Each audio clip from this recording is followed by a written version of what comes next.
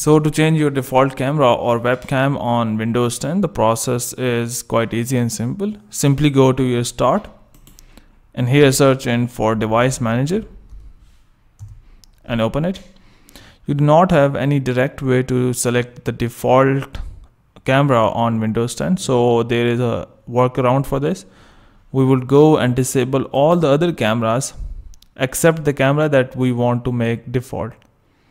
So what we could do is, for example, this is the integrated webcam, and in case if you have external webcam and you want to use that external instead of this default, what you would do is you would disable the integrated webcam by right clicking and disabling the device. So once you disable the device, automatically your software and everything will pick up that external webcam. So hopefully by doing so, you will be able to change your default camera on Windows 10. But before you go, please like, subscribe and share. Thank you.